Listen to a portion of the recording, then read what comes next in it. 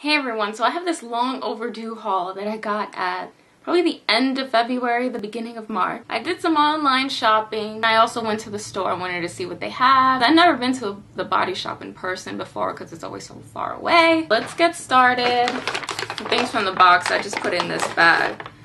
So the main thing that got me was the body butters. In my last month's February favorite, I said that I'm in love with the Brazilian Nut body butter by the Body Shop. I loved it so much. I thought it was moisturizing. Okay, it's been such a change in my skin. So I got two body butters and I wanted the big one, the jumbo body butter. This is in shea. Oh, I could also give you a little mini review. I've tried some of these out because, come on, it's almost been a month since I've had them. I haven't had a chance to share. So this is the shea body butter. As you can see, I've been using it. This looks like about the size of two if you put them together. Let's see, this one is 13.5 ounces compared to regular 6.75 ounces. It's probably worth getting the jumbo one, but if you're not too sure and you want to try them, of course you could get just the regular size one. So this is the shea body butter. I tried it. It's a thicker consistency.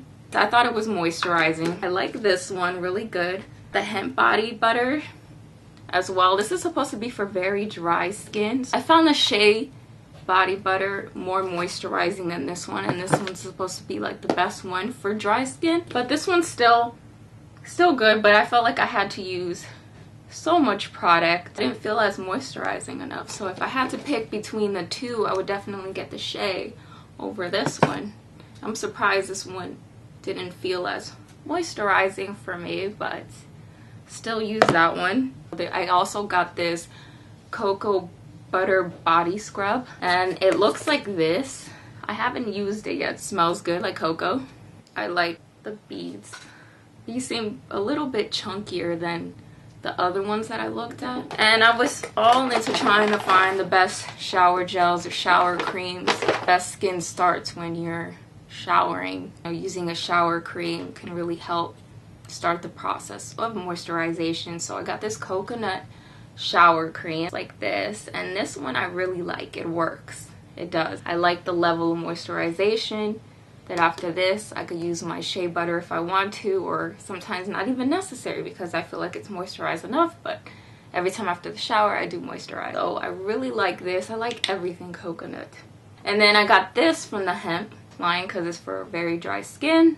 This was about, let's say, $13. I tried it and it says it's soap-free cleansing for very dry skin. I didn't find it as moisturizing as, say, the coconut. I'm saying that the hemp body wash, I feel like it's supposed to be good, that it doesn't foam up too much, but at the same time I feel like I wanted to apply more product. It's very clear, so you can't really see anything like that. It looks kind of oil based, but I put it on my loofah. I felt like I was wasting too much, so then again I could try it on a sponge to see how that works better. I didn't find it as moisturizing. It does have a level of moisturization to it, but not as much as the coconut shower cream. So I'd recommend this one over this one just because I feel like this one's a little bit, can be more wasteful. And then again, this one is 8.4 ounces and this one's 6.75 ounces, so you're getting more product with this one, and this one's more expensive. I also became a member, so I had for discounts. I got some samples along, so I think I got the coconut body lotion. Look like this, the samples. And this is the shea body lotion or body butter, seems like. I also got this lip butter in guarana. If I'm saying it correctly, it's right there. And this one's the best smelling one in my opinion. That was all the stuff I got at the Body Shop. Really trying to take care of my skin better. See you guys soon. Thanks for watching. Bye.